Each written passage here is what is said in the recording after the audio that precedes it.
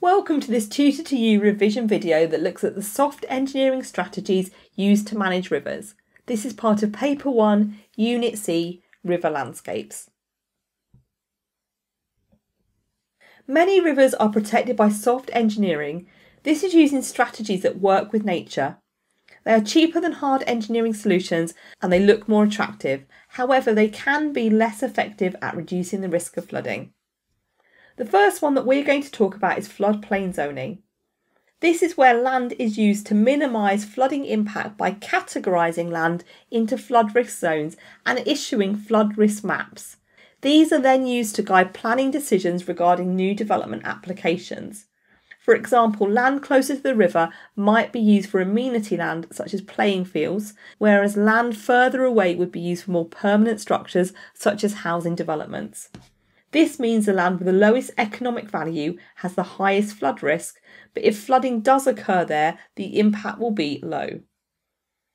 There are several advantages to floodplain zoning. It stops development on floodplains, so there is less land covered in impermeable surfaces, which would increase runoff. It also protects habitats such as water meadows that may have been destroyed. These can then be used for grazing, so are still considered economically valuable. Development cannot take place on the floodplain, so urban green spaces are protected. It is also a cheap strategy as the only costs are those involved in admin, so for example drawing up the specific zones. But there are some disadvantages to this method of soft engineering.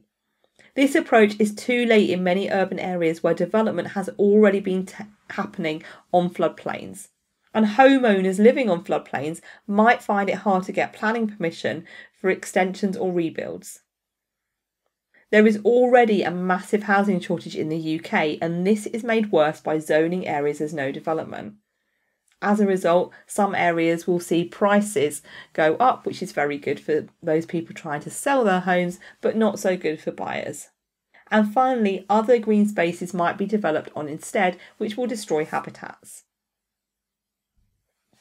Our second soft engineering strategy is flood warnings. The Environment Agency monitors river levels continually and uses weather data from the Met Office to check for the risk of flooding. This means it can provide up-to-date flood alert information. The Environment Agency also has a flood map website and provides a 3-day flood forecast and personalised warnings for different locations. Once a river has been identified as being at risk of flooding, warnings will be given out and action plans can be implemented. Flood action plans are likely to involve other groups such as the emergency services, the armed forces who often help to evacuate or rescue people, and voluntary organisations such as the Royal National Lifeboat Institution.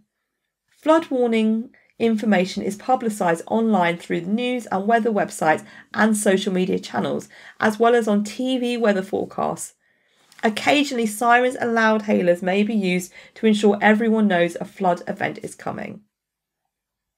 The advantages of flood warnings are that they are cheap, as they are done mainly via internet-based communications. Early warning means that people can protect their valuables and evacuate if needed. And they make people feel safe without the need for expensive hard engineering strategies. But there are some disadvantages to flood warnings. They are totally dependent on people listening to warnings and then taking action. Many people ignore them and not everyone has access to or uses the media or the internet. And of course, flood warnings don't actually reduce the risk of flooding, so there will still be a long clean-up process and people still may have to move temporarily. In addition, areas with frequent flood warnings will have high home insurance premiums and they may be hard to sell in the future. The third soft engineering strategy that we're going to look at is afforestation. Planting trees reduces the risk of flooding by leaf interception and root uptake, meaning that less water reaches the ground and the water that does reach the ground is absorbed by the roots of trees and plants, so there is less surface runoff. Afforestation projects are also good for wildlife habitats. There are several advantages of afforestation.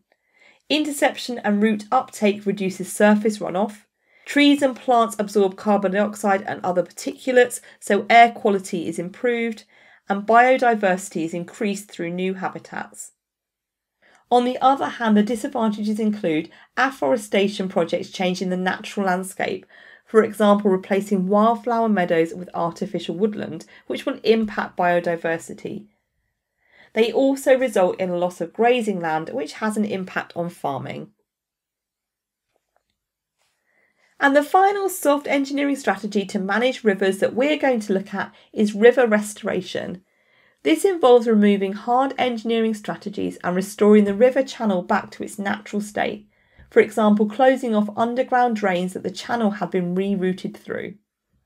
This can involve lowering floodplains to create natural water storage areas, and also usually involves afforestation projects and the planting of wildflower meadows which absorb water and reduce runoff. The advantages of this method are increased biodiversity through new wetland habitats, and increased water storage reduces the risk of flooding downstream.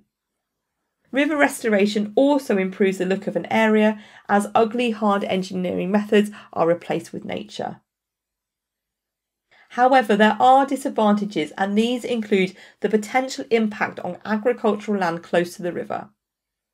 River restoration can also be quite expensive, particularly removing the old hard engineering strategies, and it is much less effective than other strategies that we've talked about. That concludes this Tutor to You revision video focusing on soft engineering strategies used to manage rivers. Thank you for watching.